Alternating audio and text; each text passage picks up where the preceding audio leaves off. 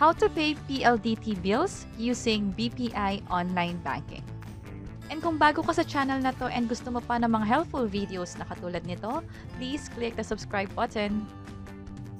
Sa video na to, gagawin natin yung process kung paano magbayad sa PLDT gamit yung BPI Online Banking. So yung process na to pwedeng gawin sa computer mo, mag-login ka lang sa BPI Online Banking, or pwede naman sa cellphone, pwede kang mag-login dun sa BPI Mobile app. So let's proceed and click this login button. And na-redirect ako sa website na to, that's online.bpi.com.ph. And then mag-login na ako gamit yung username and password ko. By the way, kung wala ka pang online account with BPI, meron kaming ginawang video on how to create or how to enroll to BPI Online Banking. You can click this I button to check that video. So, mag-login na ako dito. And click enter. And sa video na ito, ipapakita natin yung PLDT online payment gamit yung BPI Online Banking. So, to start, dito sa bandang kaliwa, click Payments Load. And then, piliin ko lang yung account na panggagalingan ng pambayad. And then, I'll enter the amount here. And then, for Pay to, dito sa Biller, meron na akong list of bills na na-enroll before. Andito yung PLDT ko and andito yung account ko. Para magpakita siya dito, kailangan mo munang i-add yung Biller sa BPI Online Banking mo. So, paano siya gawin? So, dito sa kaliwa, punta tayo sa Other Services. And I'll click Yes. And then recipients, click this manage recipients. And ito na yung list of billers na na-enroll ko dati. So, in-enroll ko yung RCBC credit card ko. In-enroll ko din yung COL financial ko pag gusto ko mag-invest sa stock market. In-enroll ko din yung Globe na postpaid plan ko. And may insurance din ako, in-enroll ko rin siya dito. And since na-enroll ko na dito yung PLDT ko, ang gagawin ko na lang is i-delete ko siya para we can start from scratch. Like, first time nyo magbayad, kailangan nyo munang i-enroll, yun yung gagawin natin. So, hanapin ko muna dito yung PLDT ko, which is ito siya, sa pinakababa. Scroll down ko to. And sa process na to, gagawin natin yung how to remove billers from BPI Online Banking. So, ganito siya. And click yes. Before I click yes, ito yung account number ko sa PLDT. Ito yung PLDT na biller name. Yes, send me the code. For any transactions na gagawin mo rito or mga changes na gagawin mo gamit yung BPI Online Banking, kailangan ng OTP authentication. So, i-enter ko dito yung code na na-receive ko sa phone and click submit. So, dapat wala na yung PLDT. So, balik ako sa payments and load. And piliin ko lang ulit yung account number, enter the amount, and wala ng PLDT dito sa list. So, we will start from scratch now. So, balik ako sa home account. Again, ang process para mabayaran yung PLDT bill is first, kailangan mo munang i-enroll yung PLDT biller sa BPI Online Banking. And after mo siya ma-enroll, every month, magabayad ka na lang sa biller na yon. So, let's proceed. For first step, i-enroll muna natin yung PLDT sa BPI Online Banking. So, I'll click Other Services, click Manage Recipients, and click this Add New Recipient. And choose Billers. And enter the biller's name. So, pwede mo siyang hanapin dito. Pero, itatype ko na lang siya dito. And ito na siya. For reference number, ito yung account number mo sa PLDT. So, punta ako sa PLDT online account ko. Ito yon. Actually, ito na agad yung account number ko with PLDT. Pero kung wala kang online account with PLDT and ang nare-receive mo monthly is yung bill from PLDT, check natin kung saan siya makikita. So, click yung manage. And click itong billing and payments. And under view billing statements, I'll click this go na button. And for the month of June, i-view ko yung bill ko. So, ito yung bill na supposedly may receive ko monthly. So, andito yung account number sa taas. Ito siya. So, yung account number na yan is ito din yan. So, i-copy ko to. And balik ako sa BPI. And paste ko to dito. So, hindi daw pwede. So, I'll hit Control V sa keyboard. And click Next.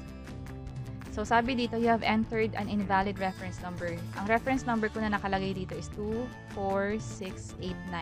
9-digit lang reference number ko dito. So, kailangan 10-digit yung reference number. So, I'll add 0 sa unahan and click next. And tinanggap na siya. Walang naging error message dito. And I'll hit confirm. And click yes, send me the code. And hintayin ko lang yung code na i-send sa phone ko.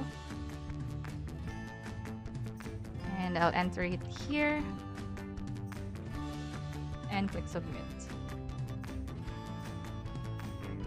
And ito na siya. Ang sabi dito, enrollment was successful. So, yung PLDT Bill, na-enroll na natin siya sa BPI Online Banking. If you have questions like how to enroll PLDT Bill in BPI Online Banking, ganito siya gawin. And now, gagawin na natin yung second step, which is yung babayaran na natin yung PLDT Bill natin dito sa BPI.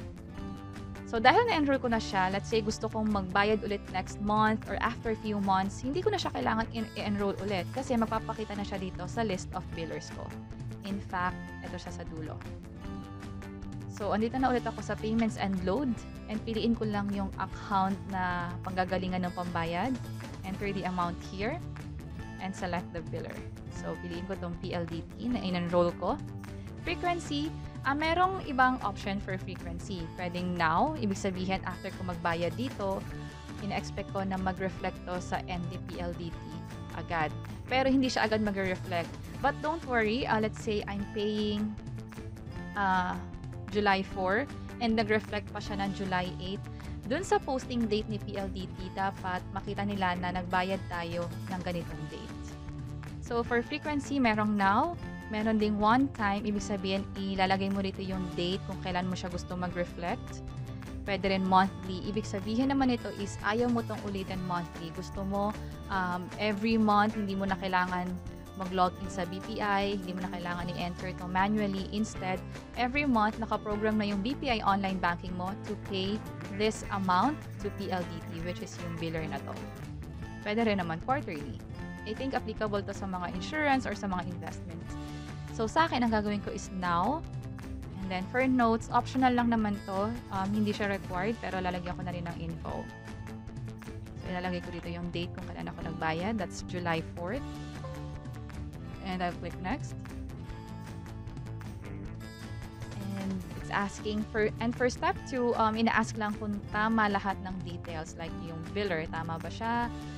Yung amount, and also kung saan manggagaling yung pambayad. So, tama naman lahat. I'll click confirm. And use SMS and click yes, send me the codes. And hintayin ko lang ulit yung code na isa-send daw sa cellphone ko. Ito na siya, and I'll enter it here. And click submit. And ito na yung confirmation. Ang sabi dito is bill's payment was successful. Naging ugali ko na naitago or i-record yung confirmation number just in case magkaroon ng issue like sa NDPLDT, sinasabi nila na hindi raw pumasok yung payment ko or nagkaroon ng issue sa NDBPI. At least, may proof ako na nagbayad ako ng bill ng PLDT gamit yung BPI Online Banking and I can provide this confirmation number as reference dun sa transaction. And for BPI Mobile Banking, almost the same din yung mangyayari sa kanya. So, gamit ko ngayon yung cellphone ko and mag-login ako dito gamit yung username and password ko sa BPI Online Banking. And click ko tong 3 lines sa taas. And then, payments and load and pay bills. And gano'n din yung itsura niya. So, for step 1, pipiliin mo rin yung account na panggagalingan ng pera. Enter mo din yung amount. And for billers, and ito yung PLDT bill na in-enroll ko kanina sa BPI Online Banking. So, pareho lang din siya sa BPI Mobile Banking. And that's it. Sa video na to, pinakita natin yung process on how to add billers in BPI Online Banking. Also, how to remove billers in BPI Online Banking. And also, pinakita rin natin kung paano magbayad sa PLDT bill gamit yung BPI Online Banking or BPI Mobile Banking. And sana nakatulong tong video na to. Please let us know by clicking the like button. And kung may naiisip pa kayong ibang question or topic na pwede namin i-share online like how to reset password sa BPI, paano gumawa or mag-sign up sa ganitong online banking, please let us know by providing a comment below. And here are other tutorial videos na tingin namin pwede pang makatulong sa inyo. You may also check this. And this is Lulu from Invest Library. Until next time, bye-bye!